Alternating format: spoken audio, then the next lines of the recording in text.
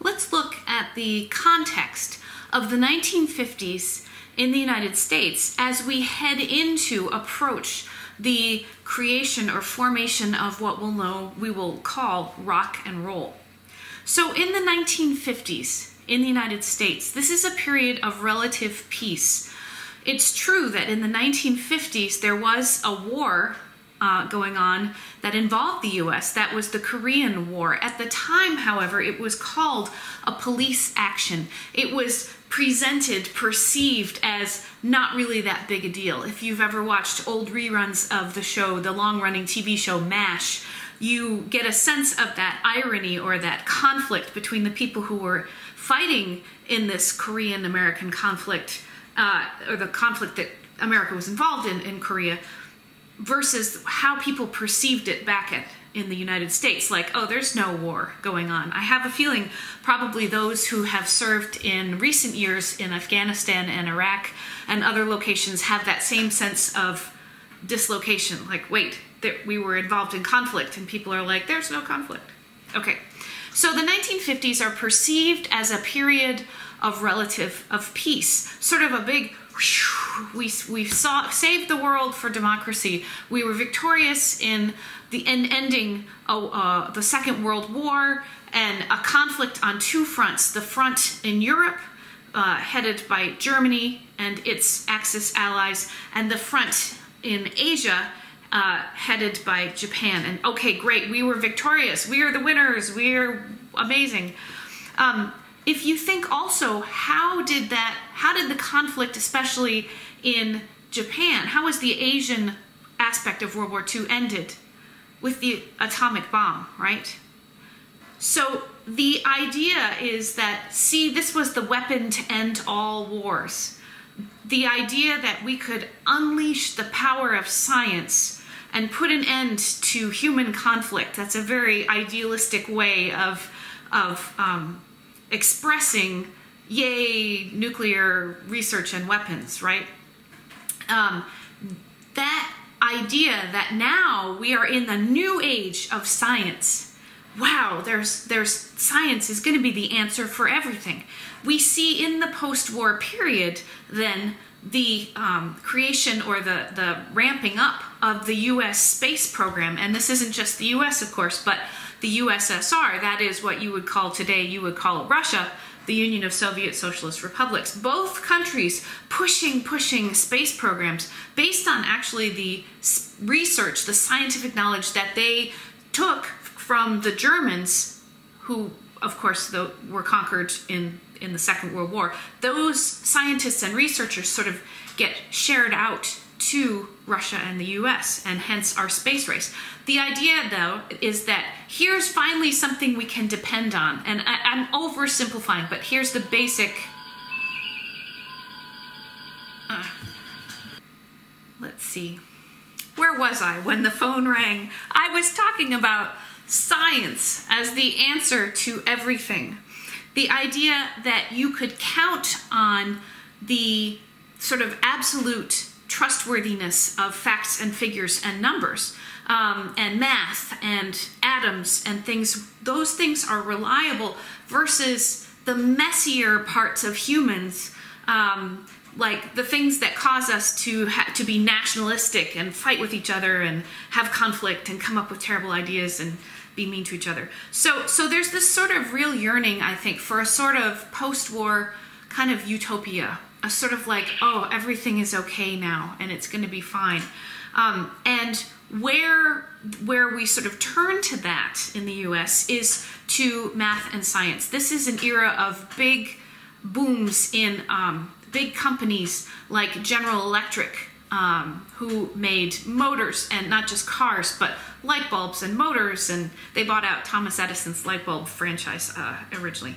And a lot of the industries that were boosted during the war for the war effort to make tanks and weapons and things like that, those industries then get turned around to peacetime, and you end up with a big boom in industrialism in the US. And to a certain extent, I think a sort of background idea among the big business industrialists, like, hey, this is an open field now. This is all great. We can sit back and rake in the cash.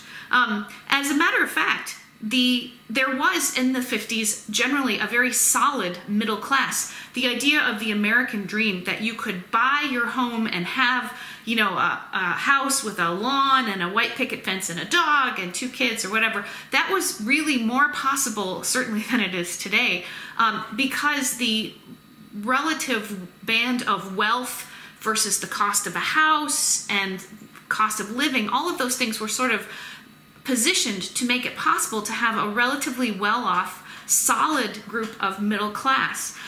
Certainly after the war, it was also more possible for people to own homes, to buy homes, because of the government loan programs instituted through the VA. So that veterans, soldiers coming back from World War II, maybe who didn't get a college degree because they went off to war, they were able to afford loans and housing kinds of things that made it really, really possible in ways that hadn't been seen before. Even things like prefab housing, the idea that you could actually buy, I think Sears made it, a house that you could build from a kit. There are some here nearby in Tennessee where I live. They were sort of like, you buy all the lumber and stuff pre-cut and they deliver it and somebody would put it up, boop, boop, boop, you know, just like instant house.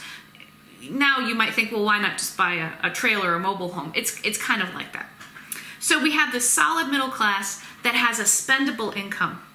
Now, it's not all blissful, woohoo, everything's fine. We have here, as people came home from the war and thought, great, we saved the world, we still find that things are not totally well at all under the surface in the United States. And these kinds of things start to bubble up and become more visible and more significant, so that into the mid to late 60s, they will flash and come very much to the forefront of our consciousness. Talking here about things like racism, race relations, the idea that Black Americans went over and fought the war and came back home and are beaten up and lynched and can't ride on the bus, that Europe welcomed Black Americans just as much as white Americans as the people that liberated Europe.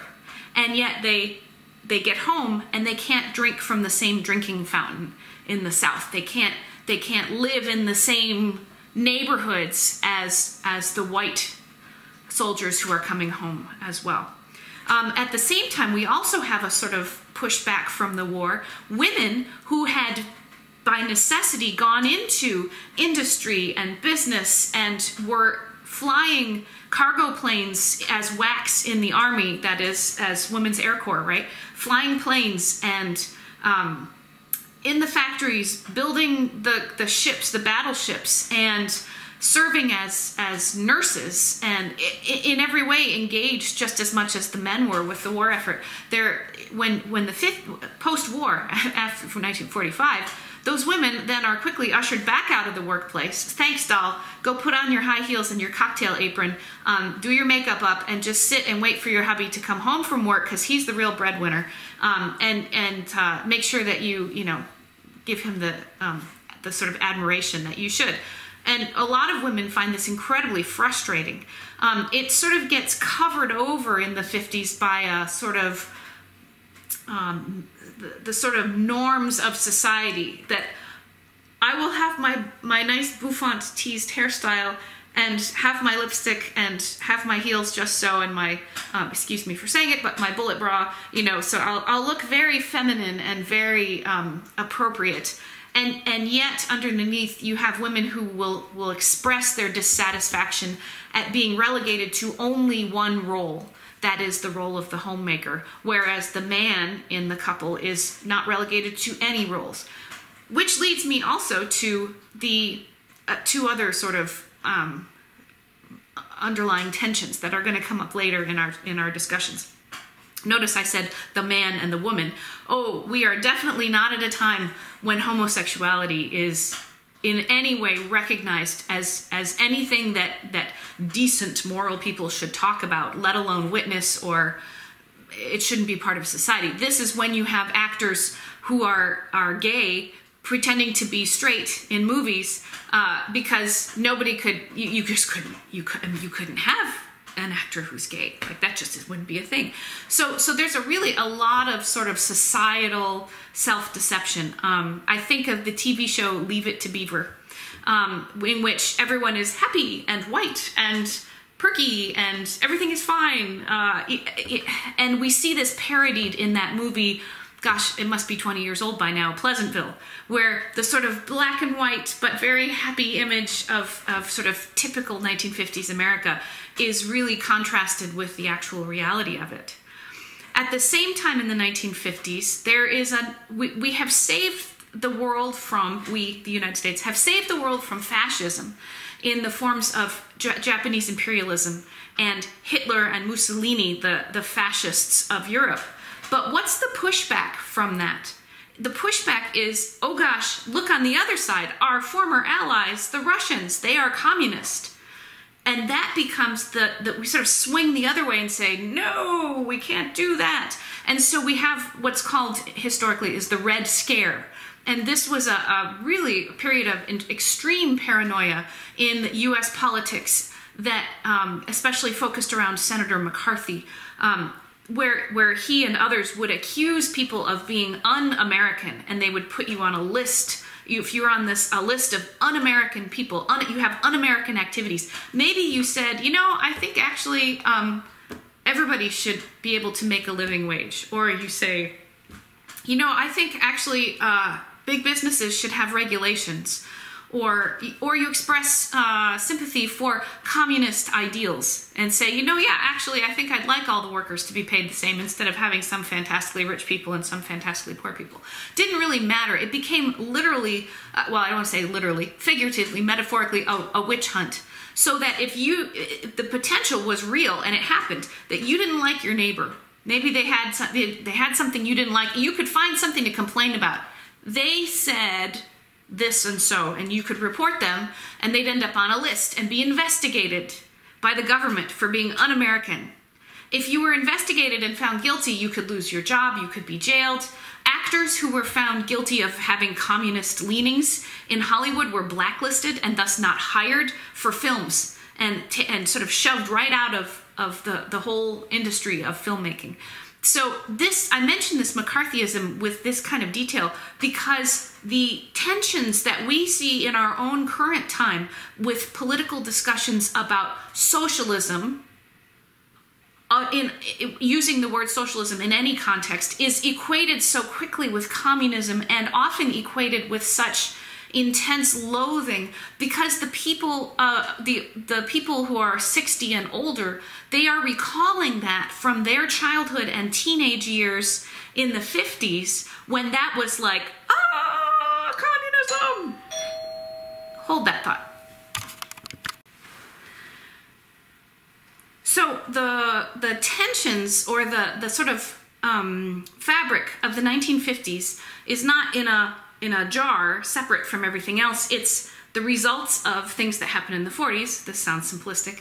And it will lead to some of the really significant sort of explosions and eruptions in society in the mid to late 60s. That's actually going to be relevant to the music. The music is sort of connected in a sort of general way to what's going on around us in society. Now, the post-war boom and the steady middle class means, too, that there is a whole generation of teenagers, children and teenagers, who are essentially, they don't have the burden placed on them that the kids in the 30s or the 40s did. If you think about being a kid in the 1930s meant that you might have had to go to work just to get your family something to eat. We have in the 1930s, we have the Dust Bowl going on. So farming becomes incredibly difficult. People are moving around as refugees around the country trying to find a way to make a living. Any kind of way that you could scrape together money. And if you had 5 kids at home, maybe 3 of them need to go to work. What about during the 40s, during World War II? Well, the teenagers of the 1940s were the ones that were getting ready to enlist. But once you turned old enough, was it 16 or was it later than 16? You go off to war in the mid 40s, right? And what are the girls doing? Those teenage girls, they're saying, should I become a nurse? Should I go work at a factory? There was a lot that the teenagers of the 40s were doing. Now, go to the 50s. What is there for teenagers to do? Put on your bobby socks and your poodle skirt and your zoot suits, your cool clothes. Maybe put on the leather jacket that your big brother brought back. Maybe he was a fighter pilot during the war, and so he's got a leather bomber jacket or a leather jacket that a pilot would wear, and you're going to wear that and feel just as cool as your big brother, even though you didn't actually go maybe fight in the war. So we have this huge chunk now of teenagers who have time on their hands and largely have money to spend. They've got nickels and dimes and quarters to go down to the local soda shop and put some money in the jukebox and time to dance. And we've also got the technology. We've got radio, we've got records, we've got ways to get music from coast to coast, and we've got television. That is the new thing when gradually people will have in their homes throughout the course of the 50s a television in their house. This sounds crazy to you because you think, well, I have as many screens as I need in my life. You can have all you want, right? They're not expensive. A television in your house, that was a huge deal in the 1950s. And we're not talking about like 70-inch screens. We're talking about screens like this, about the size that it's telling me my face is on the screen here. We've got radio, and no more do you have to sort of go to your neighbor who has the one neighbor who has a radio in the neighborhood. More and more people are able to afford these technologies. What that means is music can be commercialized, and entertainment of that idle teenage group can become commercialized. How is that going to happen? That's what I'm going to tell you as we get into the beginnings of rock and roll in the 1950s.